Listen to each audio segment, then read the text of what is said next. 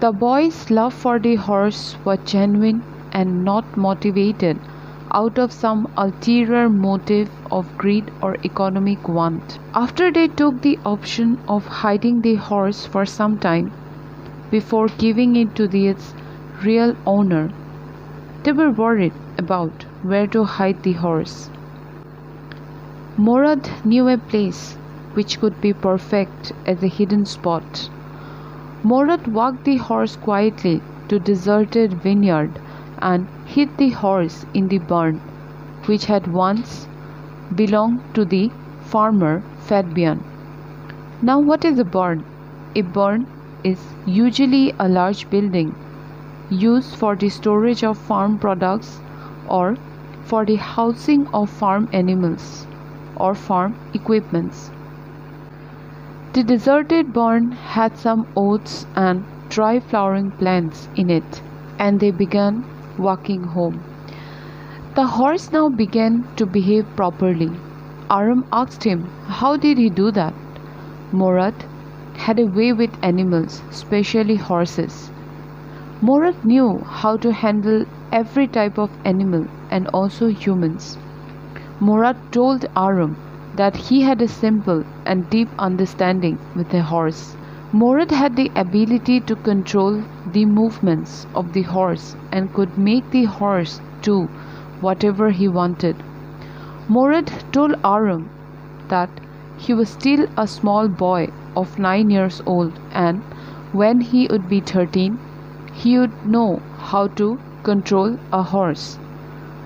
Then Aram returned to his home after hiding the horse in the barn of the farmer Fabian.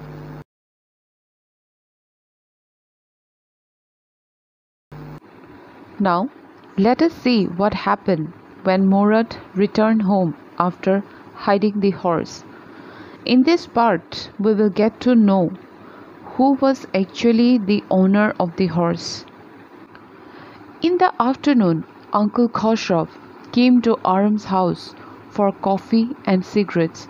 Sitting in the parlor, which is a sitting room in the house, Khosrow was talking about the good old things. After some time, John Byro, an Saroyan farmer, also came. He sighed sadly and told that his white horse had been stolen a month ago, and he failed to understand where it had disappeared.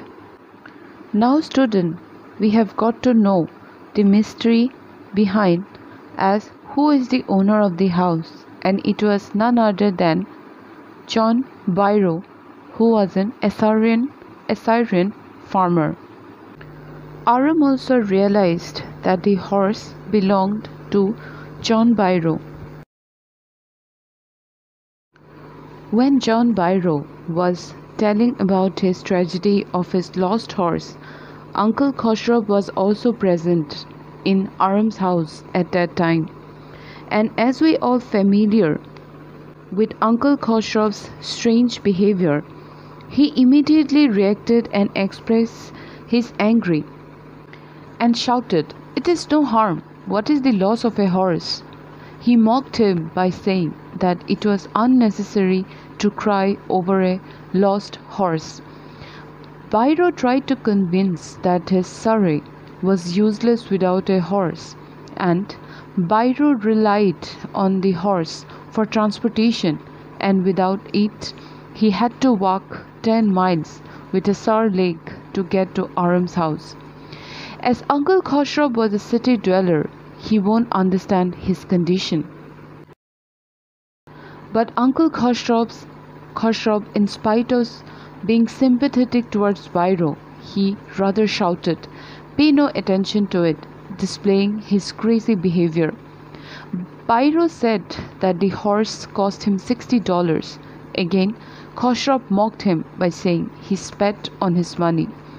The incident ended as John Byro walked out of the house angrily, slamming the door.